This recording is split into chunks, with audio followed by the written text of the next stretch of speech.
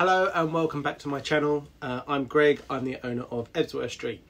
As Ebsworth Street can't go to any shows at the moment, I'm doing my videos on Gordon's Lane, which is my new project. So until obviously the clubs can open back up, hopefully at the end of May, I'm working in my log cabin, as you can see here. So this video is going to be about my secret little project.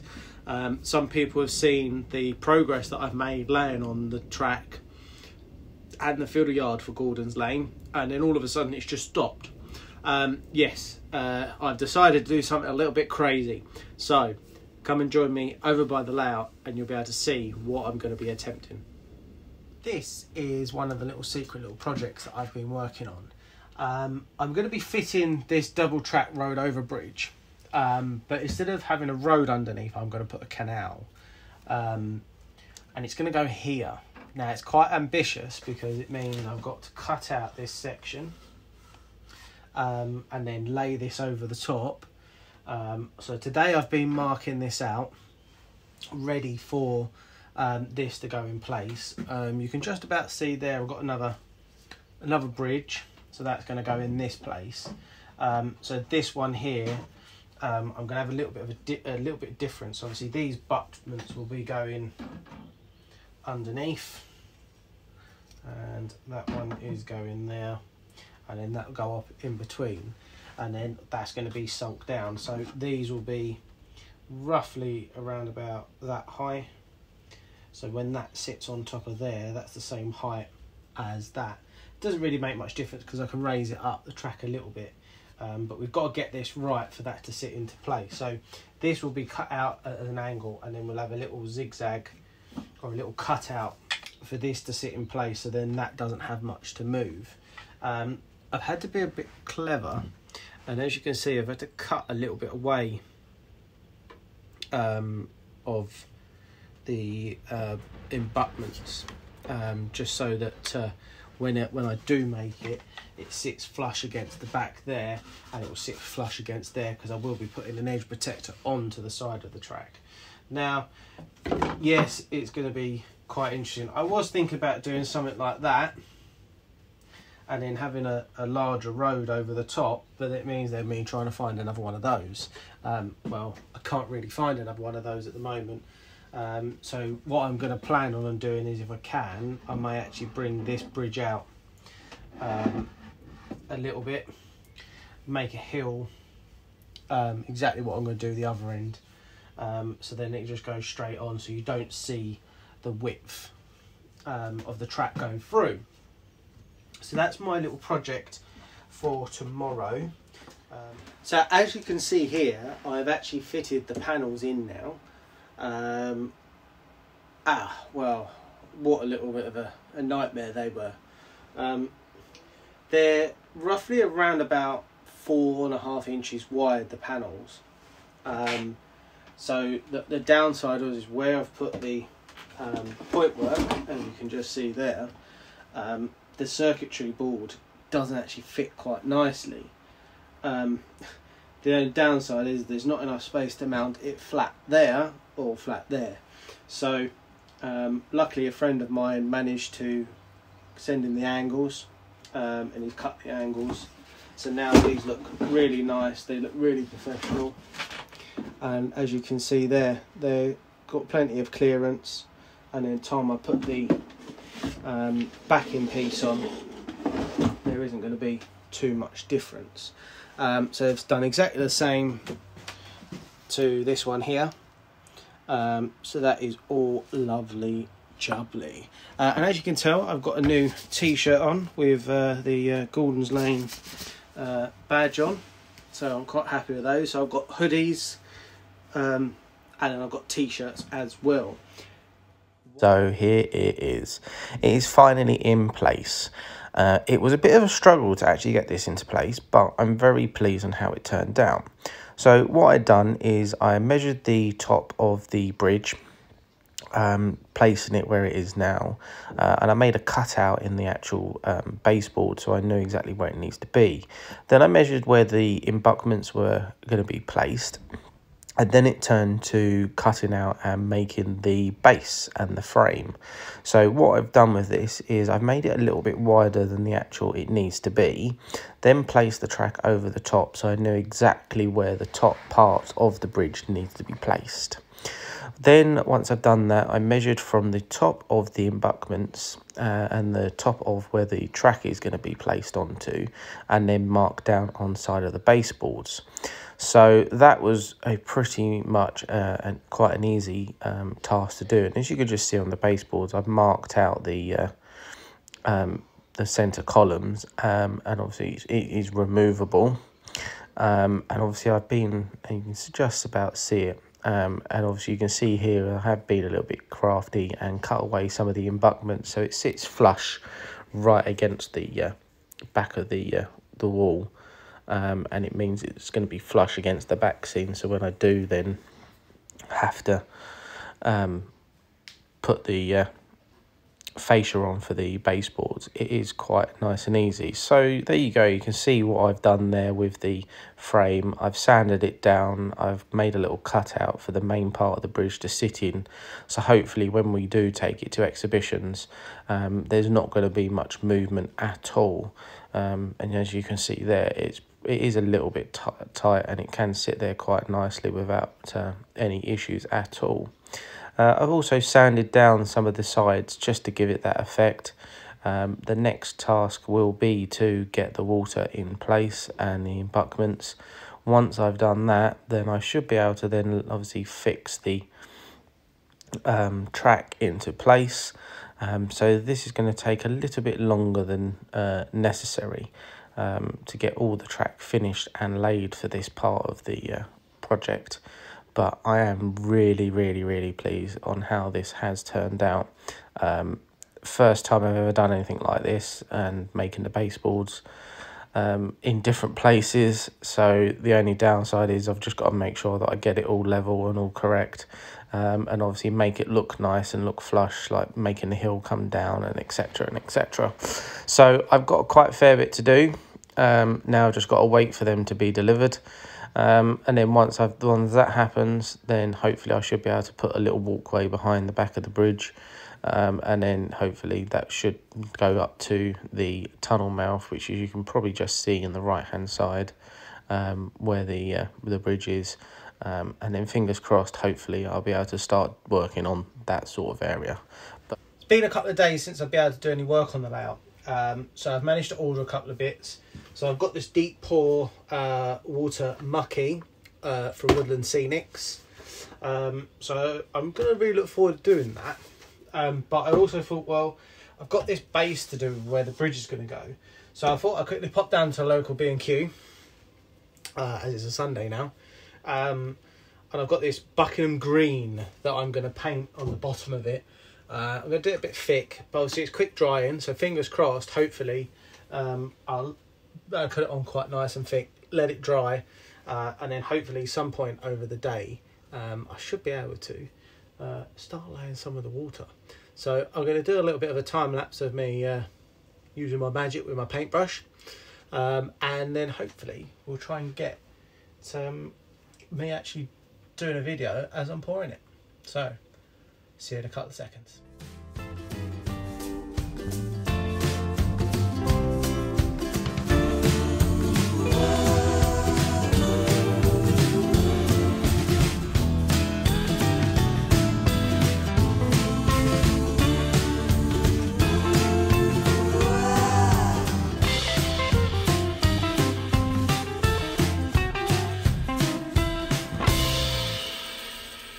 So as you can see, I've just laid the first colouring in.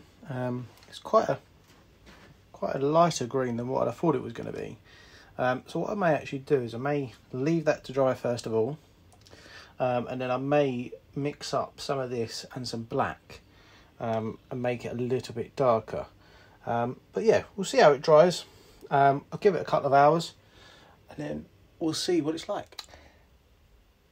Right, so roughly around about 24 hours later, as you can see, the resin water has now gone off. It's really nice.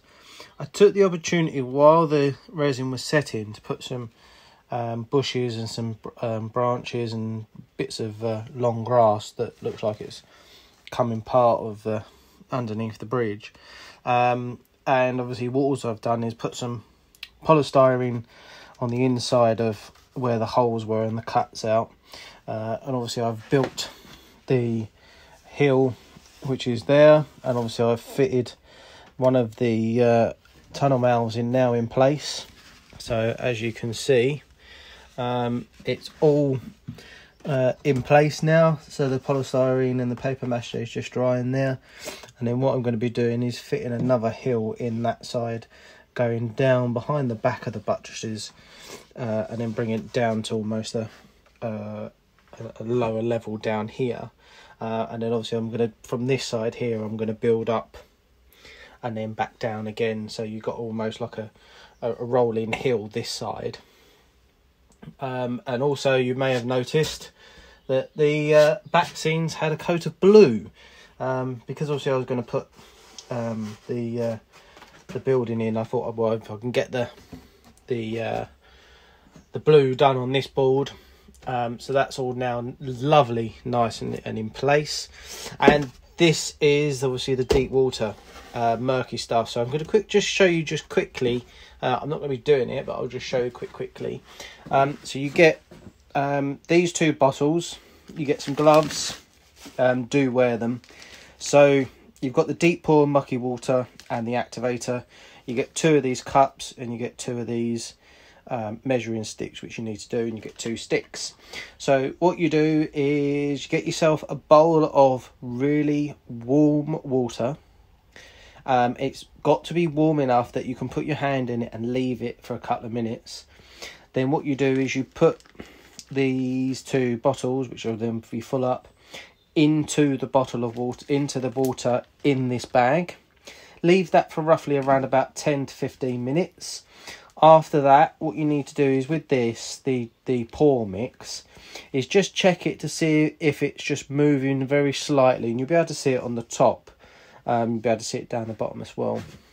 Then you pour this in to the measurements. Now, in the booklet that you do get in with the box, it tells you where to go. So what I done is I went up to 180 on the pour mix, and then it tells me it needs 90 for the next part. So then I went up to roughly between 240 and 270 with the actuator. And obviously then once that's done, mix it around for around about 5 to 6 minutes, and you should notice it, and try and get as much up from the side and obviously on the bottom. And then all I done then was just pour it in place. Now what I done here is I had a bit of wood going across just to stop the water from running, because otherwise it's just going to run down. And then all I done is I just put a knife down the side, and then just to break it off. I did get a little bit of a crack, which is just there, but I don't know if you can see it. But it looks like a wave, actually. It just looks like it's just going round. So I really am happy how that's turned out. I was tempted to do another slight mix over the top of it, but I'm quite happy with it. That's pretty much sturdy. That's ready to go. And you may have even noticed I've actually put the tracks in, because obviously if I was going to glue this down, I needed to do the joints. So the joints are done there now. So that's pretty much nice to go. So what I'm going to be doing this afternoon is I'm going to be painting this once it's dried a little bit, still a little bit tacky. So what I'm going to do is I'm going to paint it like a chocolate suede colour, or maybe like an earth colour. Just then it means that I can start putting some fine detailing on the top, so like some scatter and things like that. So what also I may do is I may even start building the hill down this side and behind the back there. So I may do that this afternoon. But yeah, really am pleased how that's turned out. So what I'm going to do is I'm going to crack on a little bit more, and then I'll see you in a couple of seconds or so, and I'll show you exactly what else I've got up to in the next maybe 4 or 5 hours that I'm going to be working on this. So I've got one more day off So fingers crossed.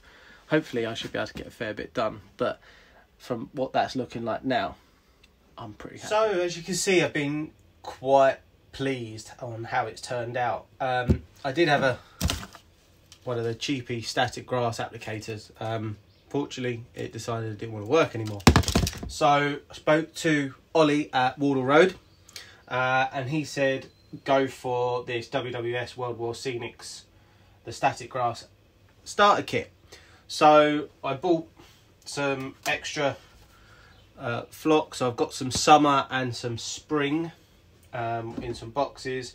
I got the layerer, and obviously I've started a little bit on the layout, as you can probably see there.